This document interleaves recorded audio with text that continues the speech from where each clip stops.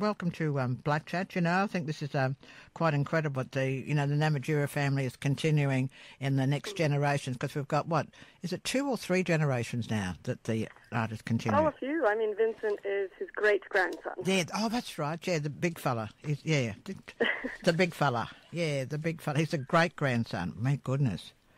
Great-grandson. No, so this whole exhibition, what are we hoping to see? Well, the new exhibition that we have on at Yavuz Gallery is called Desert Songs by Vincent Namatjira. It's just an incredible honour to be working with him. As you said, he's an absolute icon. And I guess as the title suggests, we've got musicians in this show. So Warumpi Band, Archie Roach, all these kind of trailblazers and originators that you might play on the show. And he's got them on his country, the desert landscape of Indalkana community. And I mean, it wouldn't be a Vincent Namatjira show without a kind of cheeky reframing of the British monarchy as well. So King Charles is in there, completely transported to country as well. And my personal favourite, there's a portrait of Albert Namatjira. It's really moving and beautiful. So it's a whole collection of these leaders, in some ways celebrating and in some ways kind of cheekily taking them down a peg and bringing them all on an equal playing field, is what Vincent likes to say. So Vincent was one that came down here many years ago, and they had this exhibition, and talking that at the Opera House. Is that the same one, I think? Yeah, so he's, strength to strength over the years. You also might remember him.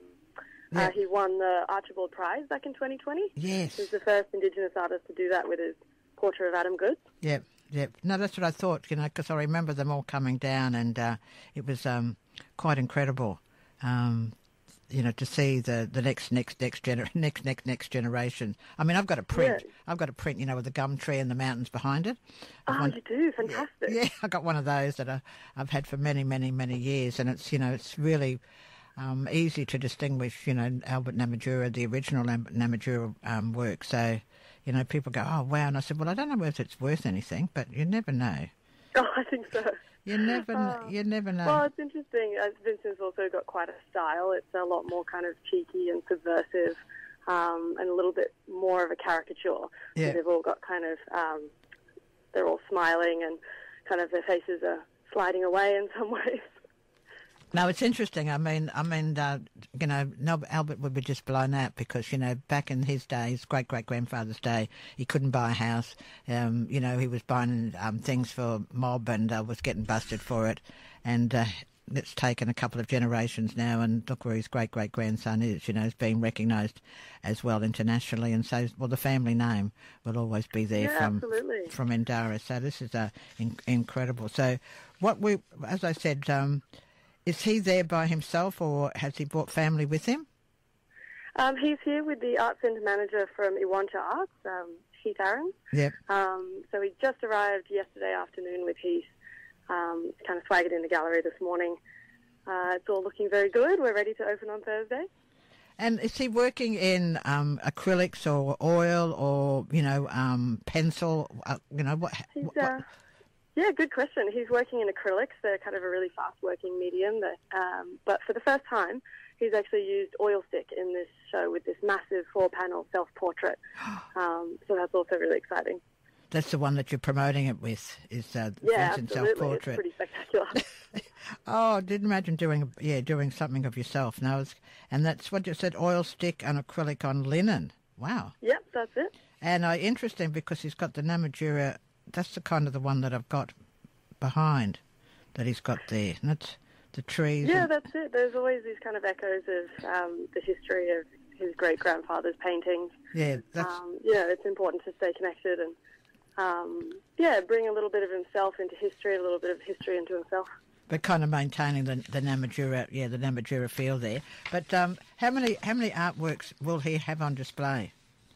Well, he's got 11 paintings and 2 posters, actually. They're these kind of vintage posters from when Queen Elizabeth was first doing her tours of Australia back in the 50s, which is when she actually met Albert Namatjira. And so he's repainted over the posters. And so, Elizabeth has a dingo next to her. And in another one, Vincent and Elizabeth are both riding on horses out on country. Oh, really? Huh? But her riding a horse out on country, or is it just a painting of her riding a horse? The poster, I'm not sure where she's actually riding the horse. It's certainly not on country. Yeah. But this is what Vincent does, is he kind of transports them, transplants them. So she's kind of not necessarily comfortable, but certainly, experiencing what she may not have when she was here in person. But that's what you can do with paint and a little bit of humour. Well, that's it. No, it will be. I mean, she still was riding horses in her 90s before she passed away. So, it was something that she always loved to do, that and her corgis, And she did love her dogs, exactly. Yeah. And so Vincent's dog Dingo features in this as well. Oh, this is going to be... So those posters, so are these all for sale? Yes, they are. Oh, and is there any publications on that are going with it, or brochures that people... Well, actually, October's a big month for Vincent, so he's also got his Thames and Hudson publication launching at the end of the month. Oh. So it's a massive, massive book of all of his work, and that also coincides with a big survey show that's opening at the Art Gallery South Australia. So that's the 20th of October, in association with Tarnanti Festival. And then that's going to tour to the National Gallery of Australia in Canberra March next year. So he's really got a big year ahead of him. Oh, no, definitely. So he's launching the publication in Adelaide when the 20th of October, you said? Yes, and we've got a few cheeky advance copies here for the opening of our show as well. Wow, no, this will be interesting. And this is published by... Who's publishing the book? Thames and Hudson, the big one. So that will be... People will be able to get that after the 31st of October then. 31st of October? Oh, that's right. This pre-order online. Oh, my goodness. Is it a door-stopper book? Is it really heavy? Or? It is, actually. You'd be able to prop open a door with it or climb it down on the coffee table and it'll feel like a real... No, I was just like... Oh, it's real paperweight, this one. This is... No, it's always like, is it a doorstopper, or can we pick it up, or can we use it to... I shouldn't say that a doorstopper, but it just shows you the weight of the book. I would never put it at the door. I'd always put it on the coffee table there. Yeah, exactly. I know. It's a really incredible publication. It goes through all these different chapters of his practice, whether through music or people in power. He's painted US presidents and British monarchy and himself right next to King Charles and the Queen and even Trump. Oh, even Trump? Oh, my goodness. Yeah, well, his practice is all about kind of power structures and influence and leadership. And so sometimes it's celebrating, incredible trailblazers like these Aboriginal musicians, and sometimes it's kind of short-circuiting our assumptions about power and who is at the top. Well, I suppose it's just the next generations and how they've expanded their horizons to look into that, and because we've got it in the news all the time, yeah. So, that's really good to involve going internationally, so that even broadens it and the opportunities for people to actually purchase his work and purchase his book. That's very smart thinking. Exactly. Very smart thinking. No, because his father's, his great-great-grandfather's is so well known internationally as well, and then people go, oh my goodness, his great-great-grandson's painted the Queen, Trump. That is just absolutely amazing. So it's opening this Thursday? What time is it? Yep, that's correct. 6 to 8 p.m, Yavuz Gallery in Surrey Hills. 6 to 8 Thursday the 5th. And he'll be there. You'll have any entertainment? Well, Vincent will be the guest of honour, the main entertainment. He's here just for this week, and then he'll be heading back to country in his Indalkana community. So, yeah, he's the entertainment. So we were saying that he was giving a talk on Saturday. So he's not giving that talk on Saturday now. He's giving the talk on the opening night only. We will be having an in-conversation between Vincent and the Director of Art Space down in Woolloomooloo, Alexi Glass-Cantor, on Saturday. So that's something that you can get a little bit more insight into his practice and a little bit more intimate, and you can meet him properly one-on-one. Oh, so they can do that online?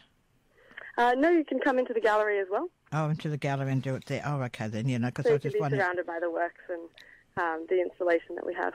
Yavuz, that's right, Yavuz Gallery, which is, you just told me is Turkish. So is it run by Turkish people, or?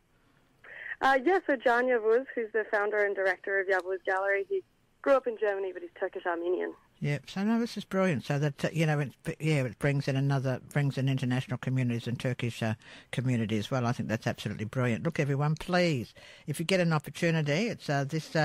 Is it a big space that how many people can it hold? Yeah, it's a big, beautiful space, and we have so many people attending the openings. So it's a lot of fun, very lively. Yep. Spilling out onto the street and all that. So there's a pub across the road, actually. It's called the Royal Albert, and we wanted to rename it the Royal Albert Namatjira. I love that Royal Albert pub across the road. Okay, then. Yeah, so that's exactly. That's a good trademark for everyone. Yeah, so we've got 11 paintings and there's 2 posters. Then they go back to the 50s with the Queen and that there. So that should be really interesting. And then listening to Vincent talk too. So and the self-portrait of him over a Namatjira painting, which is pretty good. Hey, look, Alanna, thanks very much for coming on and letting us know. I think this is really great when we see the continuation of culture through the next generations, and I'm sure it's going to be there, because I remember when they were at the Opera House, that was quite incredible. There was a lot of people that turned up at the Opera House there, and how many artists have that opportunity to get into the Opera House, visual artists. Exactly. It's a real honour to have Vincent in the space with us. So, please do come along, and thanks so much. Lola, it's been lovely to chat. Oh, yes, no, it is. And having him OOAM, and the Aboriginal, man, always do that, But look, please, everyone, if you can get an opportunity. Oh, what's the street address, sorry, of the gallery? It's 69 Reservoir Street. 69 Reservoir. Oh, Reservoir Street. Okay. Surrey Hills. Great. Thank you very much, darling. I'll hopefully see you on see you there. Thursday night, okay? Yeah, thanks so much, Lola. You're welcome. Bye for now. All right, bye. See you Thursday. No, this will be so good. Gee, Vincent Namatjira, the Western Aranda artist at Surrey Hills. It'll be 6 to 8 this Thursday night at 69 Reservoir Street in Surrey Hills. So please, if you can get an opportunity, come along. And then he'll be giving a talk. He'll be in conversation on Saturday at 2 o'clock with the director of the art space.